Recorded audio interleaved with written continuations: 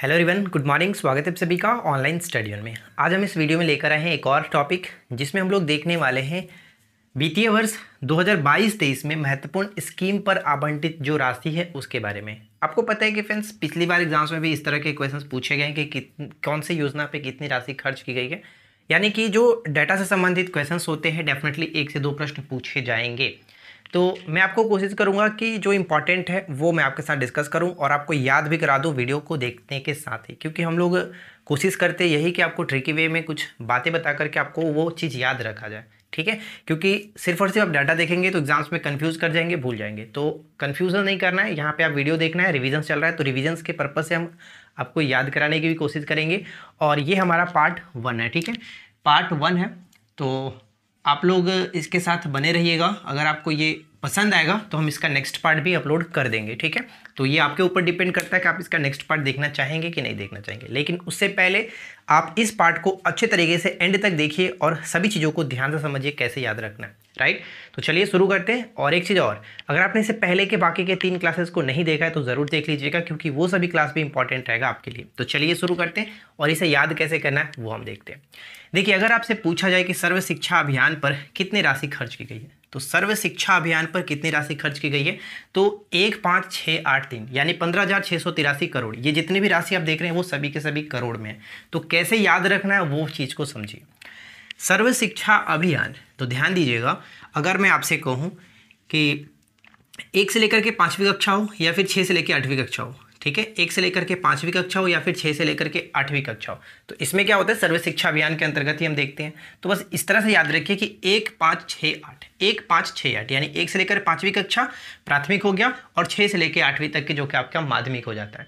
तो इस तरह से यानी कि 1568। ठीक है, तो ये याद रहेगा 1568, लास्ट में 3 डाल दीजिएगा, 15,683। अगर 1568 याद रहेगा तो 3 तो आपको वैसे भी याद रहेगा। और 86 क्या था, तो 86वां संविधान संशोधन, आपको पता है ये शिक्षा से संबंधित था, तो वैसे भी आपको याद रहेगा कि 86वां संविधान संशोधन पॉइंट के बाद लगाना है। लेकिन पॉइंट के बाद आपको डेटा को याद नहीं रखना है, उतना इंपॉर्टेंट नहीं रहता। स्टार्टिंग वाला याद रख लीजिए, याद हो जाएगा 15683। ठीक है, चलिए उसके बाद बनते हैं कि सबके लिए आवास। सबके लिए आवास जो है वो ग्रामीण की बात करें, दोनों है, सबके लिए आवास शहरी भी है, लेकिन ग्रामीण की सबसे पहले बात करते हैं। तो ग्रामीण के लिए कैसे याद रखेंगे, तो ग्रामीण यानी कि गाँव के जो लोग होते हैं वो 86-89 वर्ष के बुजुर्ग होते हैं। गांव में जो लोग निवास करते हैं, जो बुजुर्ग लोग होते हैं, वो क्या होता है कि 86 वर्ष 89 वर्ष तक के भी होते हैं। ये बात आपको समझ में आ रही है ना। बस जो पॉइंट मैं आपको बताऊंगा उसको बस ध्यान में रखिएगा, वो याद हो जाएगा। अब चाहे वो जो भी हो, बस सुनिएगा अच्छे से। सबके लिए आवास ग्रामीण की बात करता है तो 86 और 89 वर्ष के बुजुर्ग गाँव में रहते हैं। अगर उसी तरह से आवास शहरी की बात कर रहा है तो शहरी में क्या होगा कि 24 वर्ष के युवा रहते हैं।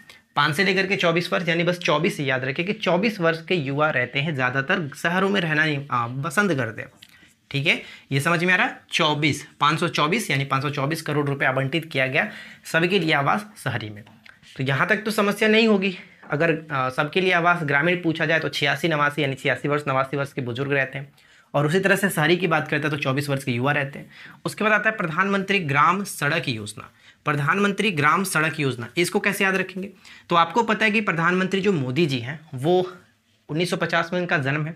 तो 1950 यहाँ पे 50 देखिए, और 2014 में ये क्या बने थे, पहली बार पीएम के पद पर आए थे। तो यानी कि आपका 50-14 ये याद रखिएगा। और जब से ये आए हैं सड़क पर थोड़ा सा काफ़ी ज़्यादा ध्यान दिए हैं, तो प्रधानमंत्री ग्राम सड़क योजना 50-14 प्रधानमंत्री है। तो यहाँ पे प्रधानमंत्री संबंधित 2 पॉइंट है कि 1950 में इनका जन्म हुआ, 14 में ये पहली बार प्रधानमंत्री के लिए बने थे, तो 50-14 करेक्ट होगा। राइट, मनरेगा की बात करते हैं। मनरेगा पर टोटल 2500 रुपये, 2500, बस इसको ऐसे याद रख लीजिए कि पूरे 1 महीने में आपको 2500 रुपये दी जाएगी। मनरेगा में अगर कोई व्यक्ति काम कर रहा है तो मनरेगा के तहत उसे पूरे 1 महीने में 2,500 रुपये या फिर 2500 रुपये मिलेगी। 2500, यहाँ पे जितने भी आप देख रहे हैं, जितने भी लेटर हैं वो सभी के सभी आपका जितने भी डिजिट दिख रहे हैं सभी के सभी आपका करोड़ में है। ठीक है, यानी 524 करोड़ 86-89.14 करोड़, इस तरह से याद रखिएगा।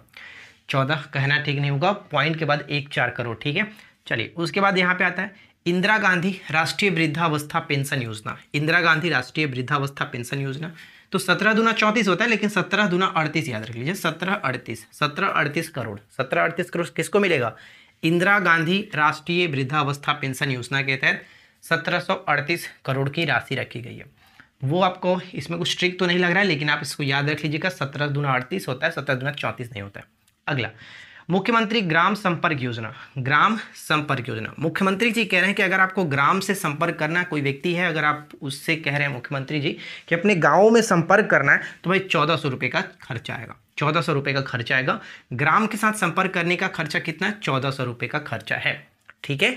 उसके बाद आता है मुख्यमंत्री वृद्धाजन पेंशन योजना। वृद्धाजन पेंशन योजना में 810 रुपये।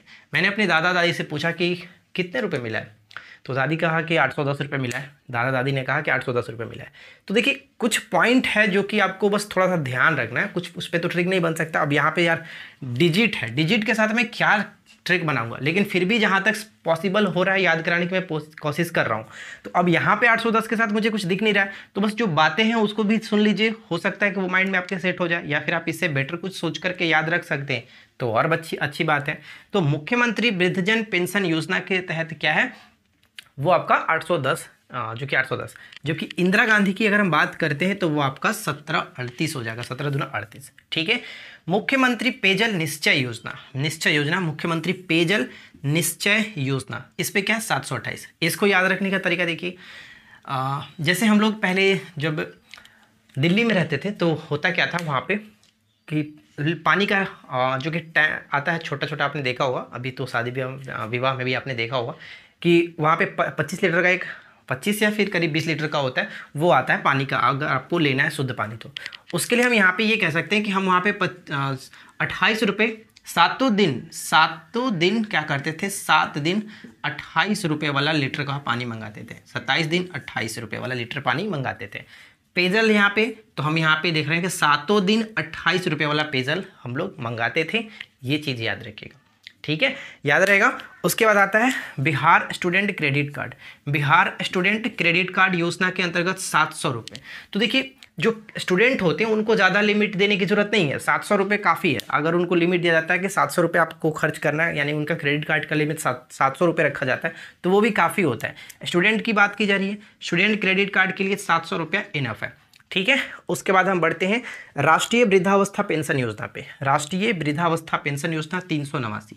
देखिए पेंशन योजना से हमने 3 चीज़ें देखा। यहाँ पे देखिए, पहला इंदिरा गांधी राष्ट्रीय वृद्धावस्था पेंशन योजना। इंदिरा गांधी वाला जब बात आता है तो वो भाई टॉप लेवल की हो जाती है, जो कि नेशनल लेवल पे थोड़ा सा ज़्यादा है, 1738 रुपया। ठीक है, 1738, 1738, 17 दूना 34 होता है, लेकिन 17 दूना 38 याद रखना है। उसके बाद आता है मुख्यमंत्री वृद्धजन पेंशन योजना, तो ये 810 हो जाता है। दादा दादी ने क्या कहा था कि 810 रुपये मिल रहा है। उसके बाद आता है राष्ट्रीय वृद्धावस्था पेंशन योजना। भाई मिला तो कुछ भी हो, लेकिन आने जाने में तो खर्च हो गया, लेकिन बचा सिर्फ कितना, 389 का ही बचा है। तो 389 इस तरह से याद रखिए, राइट। उसके बाद बात करते हैं हम लोग next point, smart city mission. Smart city mission बनाने के लिए कितना, तो 620, यानी 620 स्मार्ट सिटी बनाए जाएंगे, ये याद रख लीजिए। कितना, 620 स्मार्ट सिटी बनाए जाएंगे, ये याद रखना। गर्मी से तो हालत ख़राब हो जा रहा है यार। देखिए स्मार्ट सिटी मिशन के अंतर्गत कितना, 620, बस आपको ये याद रखना है कि 620 स्मार्ट सिटी बनाए जाएंगे, राइट। चलिए उसके बाद आता है क्या, राष्ट्रीय ग्रामीण पेयजल कार्यक्रम। देखिए पेयजल से ऊपर में हमने देखा था, लेकिन यहाँ पे मुख्यमंत्री पेयजल निश्चय योजना है, जिसके लिए हमने क्या रखा था कि मुख्यमंत्री जी ने बात कही है कि 7 दिन 28 रुपये वाला लीटर का पानी पीजिए। और यहाँ पे क्या है, राष्ट्रीय ग्रामीण पेयजल कार्यक्रम। तो कार्यक्रम की जब बात आती है तो बात ये कहा गया है कि किसी संस्था ने 600 रुपये लिया है और पूरे व्यवस्था किया है, जो कि कार्यक्रम किया है पेयजल के लिए, ग्रामीण लोगों के लिए 600 रुपये लेकर के वो पेयजल की व्यवस्था किया है, ये याद रख सकते हैं। यानी कि ग्रामीण लोगों के लिए पेयजल की जो व्यवस्था की गई है कार्यक्रम में 600 रुपये लेकर के की गई है। जबकि यहाँ पे मुख्यमंत्री पेयजल निश्चय योजना के अंतर्गत आप ये याद रख सकते हैं कि मुख्यमंत्री जी ने ये बात कही है कि 7 दिन आपको 28 रुपये लीटर वाला पानी ही पीना है, राइट। चलिए उसके बाद हम बढ़ते हैं अगले पॉइंट्स की तरफ, और अगला पॉइंट्स हमारा बनता है मुख्यमंत्री पोशाक योजना। मुख्यमंत्री पोशाक योजना, तो देखिए मुख्यमंत्री पोशाक योजना को हम इस तरह से याद रख सकते हैं कि जो मुख्यमंत्री जी हैं नीतीश कुमार जी, वो 350 रुपये वाला कुर्ता पहनते हैं। कितना वाला, 350 रुपये वाला कुर्ता पहनते हैं। तो ये भी आपको याद रखने में कोई समस्या नहीं होगी, है कि नहीं, बताइए। मुख्यमंत्री जी ज़्यादा महंगा नहीं पहनते भाई, 350 रुपये वाला पहनते हैं, जो कि हम लोग के ही तरह आम लोग हैं, ठीक है, आम व्यक्ति हैं। तो 350 रुपये वाला कुर्ता पहनते हैं। चलिए उसके बाद आता है इंदिरा गांधी राष्ट्रीय विधवा पेंशन योजना। इंदिरा गांधी राष्ट्रीय विधवा पेंशन योजना, तो देखिए विधवा जो है उसको गुजारा करने के लिए बस 300 रुपया भी काफ़ी होता है। इंदिरा गांधी जी की तरफ से कितना मिल रहा है विधवा पेंशन योजना के अंतर्गत? 300 रुपया भी काफ़ी होता है भाई। अकेली अब है तो 300 रुपया काफ़ी है। 300 रुपया के अकॉर्डिंग आप वो खर्चा चला सकती है, महीने की बात कर रहे हैं। तो छोटे छोटे पॉइंट्स को बस ध्यान में रखिए, और हो सके तो इससे बेटर अगर आपको लगता है कि आप बना सकते हो तो याद रख लीजिए, कोई दिक्कत नहीं। उसके बाद हम बढ़ते हैं अगले पॉइंट्स की तरफ। मुख्यमंत्री अनुसूचित जाति और जनजाति उद्यमी योजना। तो यहाँ पे बात एससी की जा रही है, एससी एसटी की, अनुसूचित जाति और जनजाति यानी एससी और एसटी की। तो हम यहाँ पे ये कह सकते हैं इनका जो कट ऑफ होता है वो 62 से 65 के बीच होता है। इनका जो कट ऑफ होता है दोनों लोगों का, देखिए स्टार्टिंग का जो 2 दिख रहा है, स्टार्टिंग का जो 2 दिख रहा है यानी पहला और दूसरा, एससी और एसटी दोनों लोगों का जो कट ऑफ जाता है वो 62 से 65 के बीच ही जाता है। एससी के लिए बिहार में अगर हम बात करते हैं तो एससी के 62 और एसटी थोड़ा ज़्यादा होता है 65। तो याद रहेगा कि नहीं रहेगा बताइए? बस थोड़ा सा अगर आप देखोगे सोचोगे ना तो आप इससे भी बेटर बना सकते हो यार, ऐसा कोई बात नहीं है। अब हम इतना कोशिश कर लिए कि अब डिजिट में भी हम आपको ट्रिक बता दे रहे हैं, अब इससे बेटर क्या होगा। तो इसी बात पे वीडियो को लाइक होना चाहिए, वीडियो को लाइक करिए, दोस्तों के साथ शेयर करिए। अब अगला बात आता है राष्ट्रीय पोषाहार मिशन। राष्ट्रीय पोषाहार मिशन, तो राष्ट्रीय पोषाहार मिशन के अंतर्गत कितना है? 261। अब इसको थोड़ा सा देखिए क्या है 261। अब अगर हम कहीं जाते हैं, किसी रेस्टोरेंट में जाते हैं तो थोड़ा अच्छा खासा बिल आता है। तो हम यहाँ पे ये बस याद रखेंगे कि पौष्टिक अगर भोजन खाने के लिए किसी रेस्टोरेंट में जाएंगे तो 268 रुपये का आपको बिल 261 रुपये का बिल देखने को मिलेगा। 261 रुपये का बिल देखने को मिलेगा। राष्ट्रीय पोषाहार मिशन के अंतर्गत 261.33 राशि दी गई है। उसके बाद क्या है? मुख्यमंत्री साइकिल योजना। मुख्यमंत्री साइकिल योजना, अब यहाँ पे ध्यान दीजिएगा, साइकिल या फिर साइकिल है, साइकिल योजना 243। तो हम यहाँ पे ये कहेंगे कि 24 घंटे आप 3 दिन बस साइकिल चलाओ, 24 घंटे 3 दिन साइकिल चलाओ, साइकिल सीख जाओगे, कोई दिक्कत नहीं होगी। मुख्यमंत्री साइकिल योजना 24 घंटे बस 3 दिन साइकिल चलाओ, वो आप अच्छे तरीके से साइकिल चलाना सीख जाओगे। नेक्स्ट पॉइंट है कि हवाई अड्डे के निर्माण। हवाई अड्डे के निर्माण के लिए 196.16 करोड़।